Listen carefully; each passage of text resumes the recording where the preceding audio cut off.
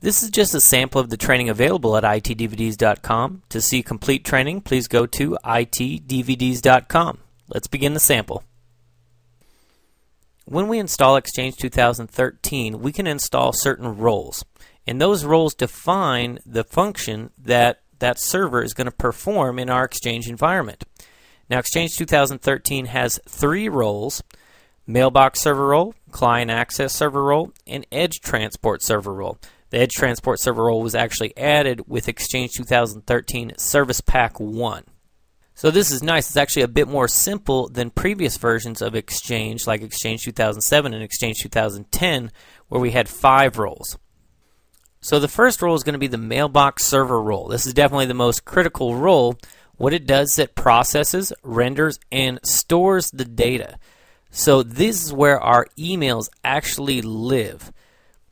So we're sending emails throughout our organization. They're stored on our mailbox server. So if we lost our mailbox server, we would lose those emails. Now, clients like Outlook, for example, don't actually connect directly to the mailbox server. They connect to the client access server. What the client access server does is it has protocols, SMTP, unified messaging, call routing, and it connects to the mailbox server for the client. So the client, like Outlook, connects to the client access server, then the client access server sees that request, connects to the appropriate mailbox server to normally retrieve the emails that are stored on the mailbox server. So the client access server handles all client requests by authenticating and routing the request to the correct mailbox server. It also handles email routing between Exchange servers and the outside world.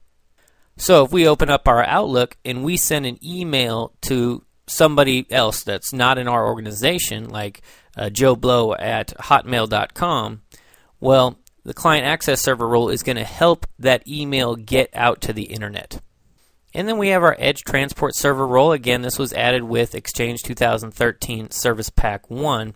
This acts as an SMTP gateway. What that means is it handles email coming in from the internet. It can also help send email out to the internet. This way, let's say Joe Blow at hotmail.com replies back, and that email has to get into our Exchange server and eventually get to our mailbox server. Well, we don't want a direct connection normally to our client access server role and our mailbox server role from out on the internet. So the email will actually be sent to our Edge Transport server, which will be in normally what's called a DMZ. It's kind of a secure area of our network that if it has a virus or something like that, it doesn't affect our internal network. And in addition, this Edge Transport server role can do things like virus checking and spam checking before it gets to our internal servers, which are our client access servers and our mailbox servers. Now, in order for our Exchange environment to function properly, we need the mailbox server role and the client access server role. Those two are necessary. The Edge Transport server role isn't necessary, but it's something we normally want to use. But we could also use a third-party SMTP gateway out there, and something else that accepts the mail, does some virus or spam checking, and then sends it to our internal client access server, which would then forward that email to the correct mailbox server. So let's take a look at this. We've got the internet out here. We've got our external DNS, which we'll talk about a little bit. External users, so everybody out there on the internet. We've got our firewall that protects our network. We've got our DMZ, or demilitarized zone, that we have servers that are normally not part of our domain or our internal network. But these servers communicate with our external users or external mail servers directly through a firewall. And then in order to communicate back to our internal servers, the Edge Transport server here, for example, would then send it back through the firewall and down into our internal network. So here's our internal network. We've got our desktops, our laptops, all of our internal users, and then here we've got a client access server role server and a mailbox server role server. So let's take a simple example here. I'm Bob Smith. I open up my desktop. I'm on my internal network. Open up Outlook, and I can see my emails. So here's my emails. So what happened when I opened up my Outlook? So here I am, Bob Smith, opened up my Outlook. What happened was it connected to the client access server, Outlook did, and then the client access server connected to the appropriate mailbox server to get all the emails, all the data, send that information back to the client access server, then the client access server sent it back to me at my desktop. Now let's take another example.